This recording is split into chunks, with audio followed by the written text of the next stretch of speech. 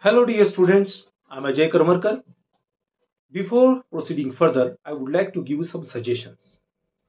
Please sit with copy pen and watch video completely. And if you find somewhere important, then pause the video, note it and then proceed further. If you find any problem, any difficulties, then please write in comment box. I will definitely solve your problem. And along with, please like, share and subscribe because that can be reach more and more students and I will get the energy. Thank you. Let's move on. What the question says: a solid sphere of mass 1 kilogram and radius 1 meter rolls without slipping on a fixed inclined plane with an angle of inclination theta equal to 30 degree from the horizontal.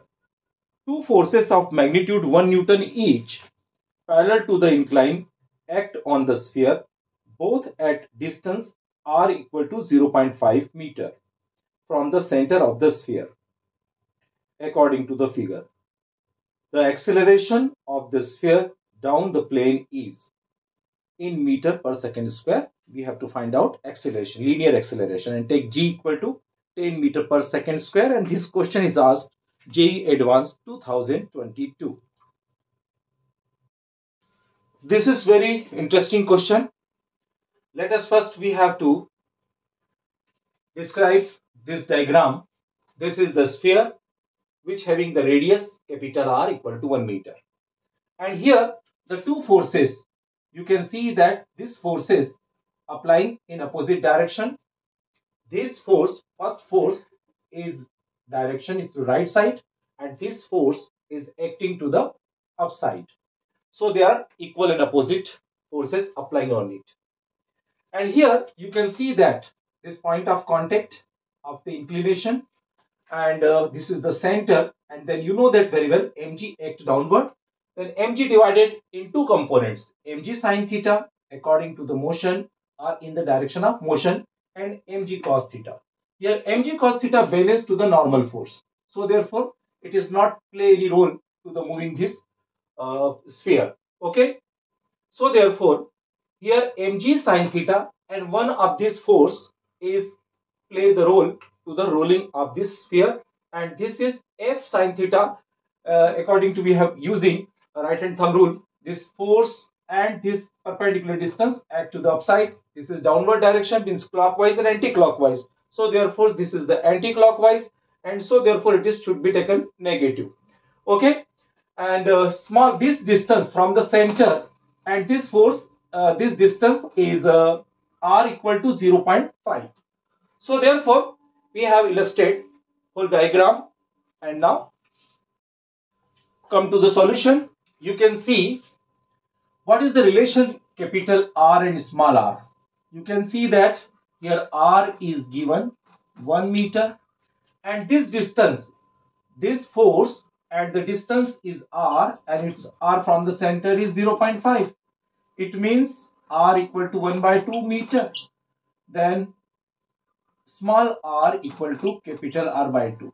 Okay, so this distance is r by 2, whole distance is, so all distances r by 2, r by 2, and this is r by 2. Okay, now let which forces acting downward direction, mg sine theta, this is the force, and what is the distance from the point of contact? You can see that this distance total r. Yes, this is total R. Okay, and this F plus F. Why we have to taking the plus? Because F, this force and mg sine theta acting downward direction. So therefore we have taken here positive. And whole concept, basic concept. What is the basic concept behind it?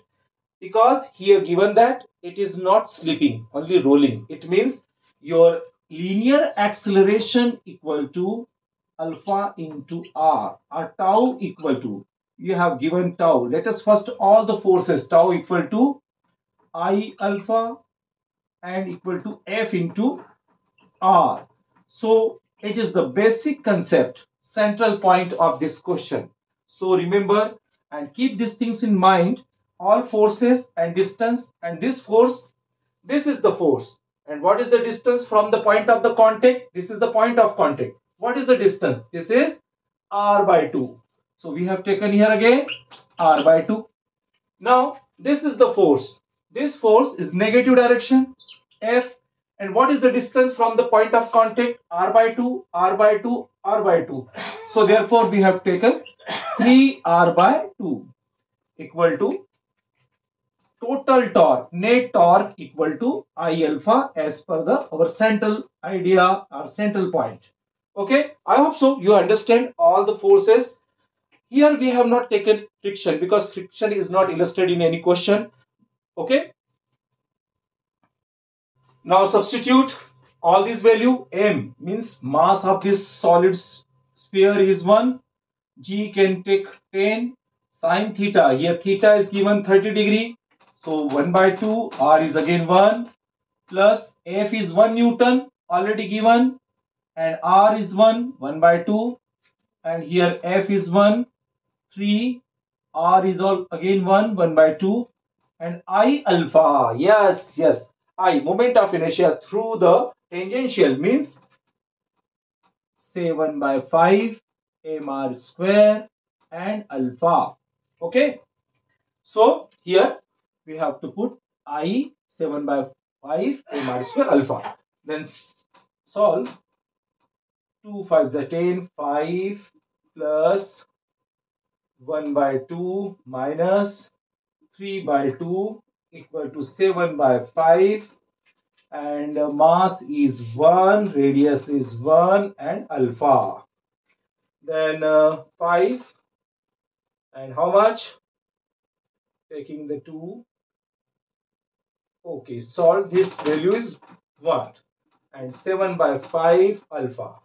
4 into 5 by 7 equal to alpha, then alpha equal to 20 by 7. Okay. And what is the relation between the linear and angular acceleration? Here alpha equal to 20 by 7. Then relation linear acceleration equal to alpha into r. Here what is alpha? 20 by 7 and r is already 1. Then what is the value? Then 7 by 20. Okay. Then acceleration equal to 2.86 meter per second square. Okay. This is the correct answer. And I hope so you understand this question. Again, thank you for staying till the end of this video. I hope so you understand these questions. And please don't forget to subscribe my channel. Okay. Thank you. Bye bye. Take care.